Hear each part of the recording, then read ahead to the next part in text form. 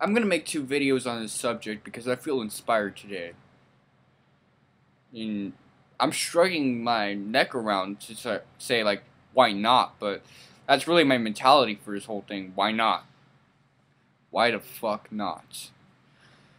And one of those things I want to speak to you about is what I've learned from the Trayvon and Ferguson situations.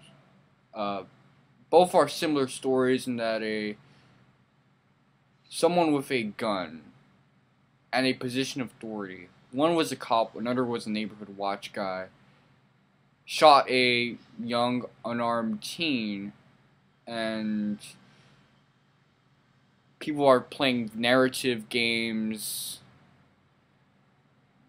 People are over politicizing this issue and giving it too much news coverage. And with the Trayvon issue, this was the case, but now with Ferguson and the riots that have happened and everything, it's set in principle. We have to talk about what excessive force is.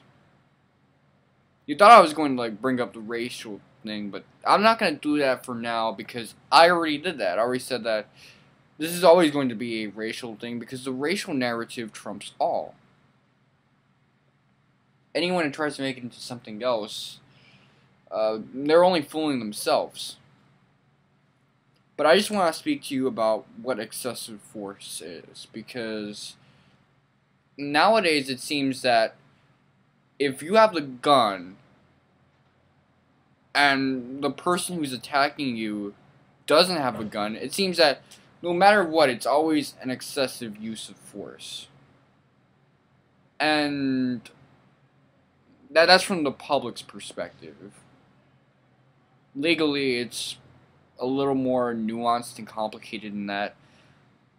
And I want to get to that because I'm not a law genius. In fact, I never did well in law class because I didn't do shit with the essays, didn't write essays. I don't like writing essays with specific rubrics, with specific structures, and every sentence has to be done a certain way. I don't like that shit.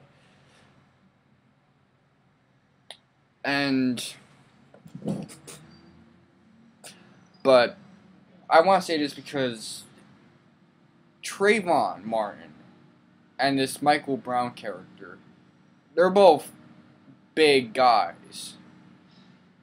And both the guys that shot Trayvon Martin and Michael Brown, these guys were outmatched and they had damage done to them.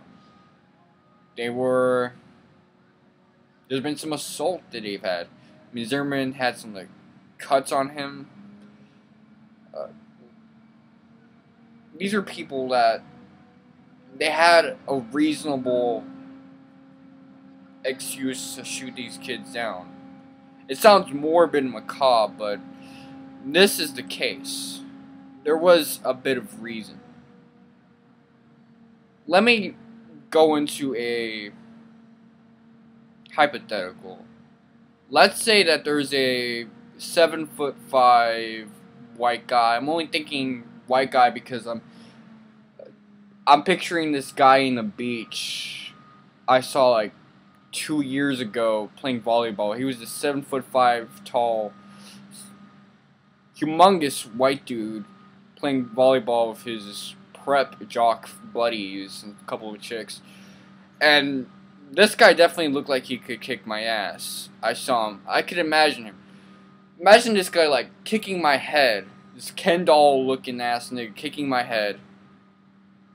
And I'm moving across the room like a soccer ball. Kicking me around the room. I'm ricocheting off walls. He's punching me down and shit. Doing some ground and pound shit the way Brock Lesnar was fucking John Cena up last pay-per-view. If I have a gun with me and I manage to pull it out and shoot him,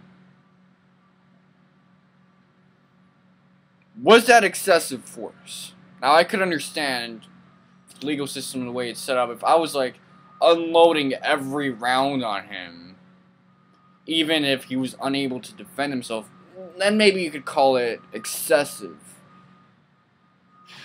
But other than that, if I'm just like, I shoot him once and he falls and he dies instantly, is that like, would that be considered too much?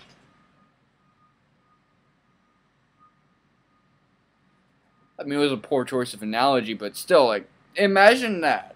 Was that too much? Now, this guy was bigger than me, probably had more weight than me. He could definitely outclass me athletically, and he was more aggressive than me. In a one-on-one fight, I stand no chance against him. I'm 125 pounds. I'm 5'6". I'm 19 years of age.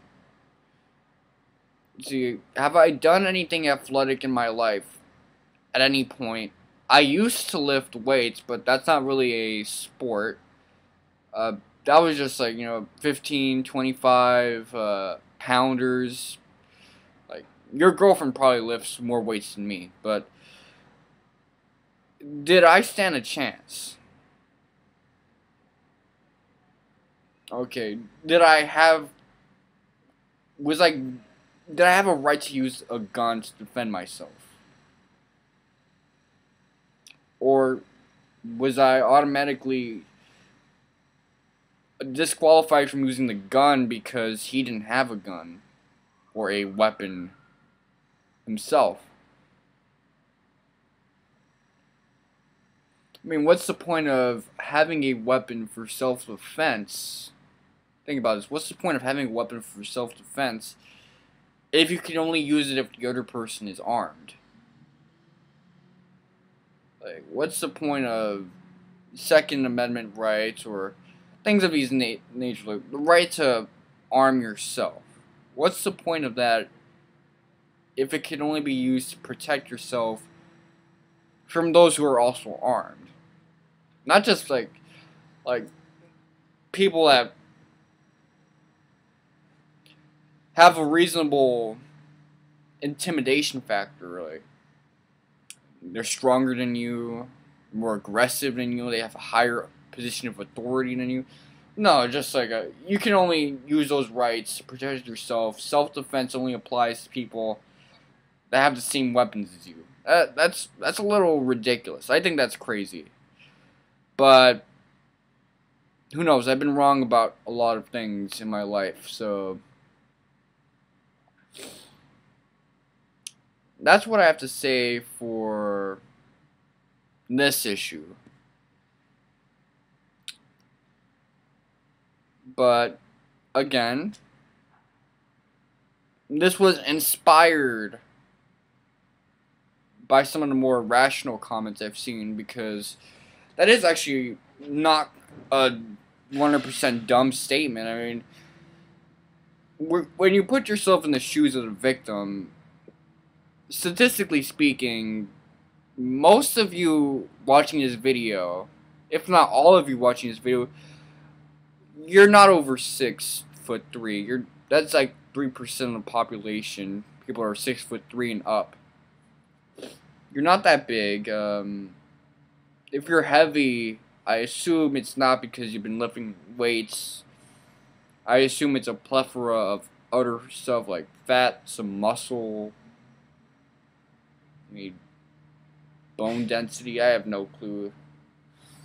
That last one could be really stupid, but I mean, if you put yourself in the shoes of a Trayvon or a Michael Brown, you would think that was too much. I mean, I know that if it would have been me, and I would have gotten shot by a neighborhood watch guy or a police officer, I would think it'd be a bit excessive, because I wouldn't put my hands on an officer. I've been frisked before. And it's a scary experience, but I don't think I would have ever, like, punched them, banged their head on the wall, scraped them and shit. I would have never tried that, and even then, the pigs they're a little big. They're a little on the hefty side, so I wouldn't get too far with that. So if us average Joes, unathletic guys, or I don't even say average Joes, I'll say us untouchables, us unfuckables, if we were in that similar situation, it would be in a different story. Like, it would be excessive because I pose no threat. No one's going to be intimidated by me unless I was tripping out on drugs. I got like some type of angel dust super strength. There would be no reason. If I was like the Steve Urkel type, like, and I am the Steve Urkel type, I would have been dead on the floor. And I would have said no chance. There would be no reasonable suspicion that, or reasonable sense that I'm a threat to this guy where he needs to defend himself. That won't happen. But yes, I do kind of agree. If you are armed, I would understand why someone would think it's excessive, but stop putting yourself in the shoes of victims all the time. You need to stop doing that because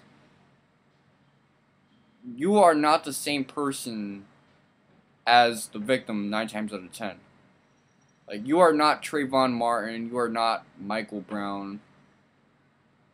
Stop living vicariously through them and making them into martyrs, which they would never want to be, probably. I mean, I wouldn't want to be a martyr. I think that it'd be pathetic if you wanted to make yourself a martyr if you were in a similar situation. So, that needs to stop. This whole fiasco was a mess, but it isn't excessive force. I doubt it is. They had reasons to be worried, even if the other person wasn't armed.